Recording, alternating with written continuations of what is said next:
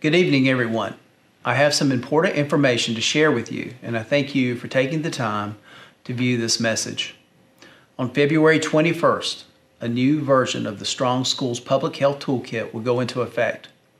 As you know, the Strong Schools NC Toolkit, which is a publication of the North Carolina Department of Health and Human Services, has served as a guide for Yadkin County schools and all school districts in North Carolina as we work to reopen schools and keep them open over the past 2 years.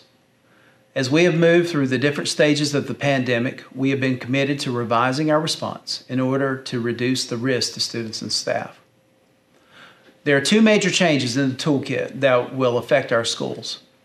These adjustments are the elimination of contact tracing in North Carolina schools and the practice of keeping students and staff who are not symptomatic out of school after possible exposure to COVID-19, assuming they haven't tested positive after exposure. I've said in the past that we have had many students who were considered contacts to a positive who were excluded from school because of the requirements that school districts had to follow, but most of these students never got sick. These changes will help us keep even more students in school.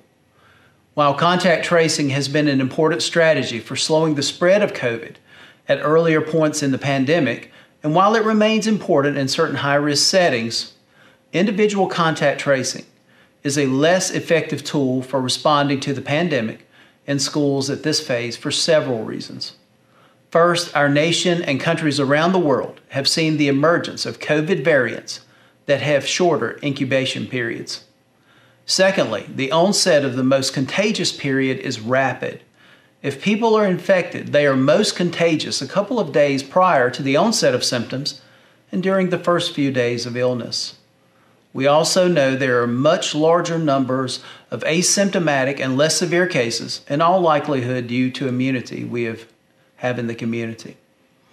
Finally, many COVID infections are never identified by public health agencies because persons with asymptomatic or mild cases are not getting tested. Therefore, the impact that individual contact tracing has during this stage of the pandemic will, in all likelihood, be very limited in school settings. Therefore, individual contact tracing and exclusion from school after an identified exposure, regardless of location of exposure, whether it be at school or at home, is no longer recommended statewide in K-12 schools. Although exclusion from school for 5 days is no longer required statewide for people who have been exposed and have no symptoms, our schools will work with families who may want their asymptomatic students to stay home from school for 5 days if they've been exposed. The one area that will not change is when students and staff test positive for COVID-19 or develop symptoms of COVID-19. If your student tests positive or is showing COVID symptoms, the exclusion for both of these scenarios remains the same. If your child is tested positive or is showing COVID symptoms, he or she will be excluded for at least 5 days and will need to wear a face covering for days 6 through 10 when returning to school, per the Strong Schools NC Toolkit.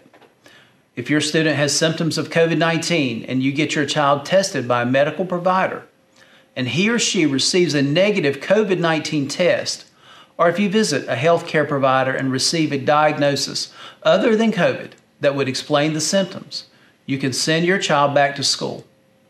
Please remember that your student must be feeling well, and it must have been at least 24 hours since your child had a fever without using fever-reducing medicine.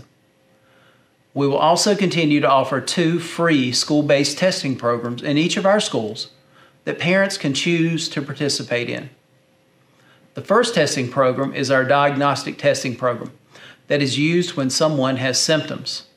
This test is given at school, but is shipped to a testing lab, and it usually takes around 2 to 3 days to receive the results. If your child is showing symptoms and you want to have your child tested at school before taking him or her home, you can do so. This will save you time in terms of getting your student to a medical provider. The second testing program is our school-based screening, or SBS program, for COVID-19. This screening test can be an important layer of protection for students without symptoms, but who are concerned about a known or possible close contact with someone with COVID-19. This screening process can detect if your child has COVID-19 in about 20 minutes and reduce the risk of further spread. If you're interested in having your child screened, please visit your school's website and click on the Screening tab. When opting into school-based screening, your child will be screened over a 5-day period. Lastly, as most of you already know, on Wednesday, February 16th, the Yadkin County Board of Education voted to make face coverings optional in all schools beginning on Monday, February 21st.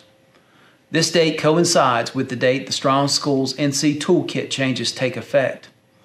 We will no longer use the exclusion rate to determine when to mask. Beginning this Monday, students and staff in all of our schools will no longer have to wear a face covering unless they are riding on a bus. Regardless of the face coverings policy in our schools, all passengers and drivers should wear face coverings on buses due to the CDC's current order, which applies to all public transportation, including school and activity buses. Again, my thanks to each of you for taking the time to view this message. Have a good evening.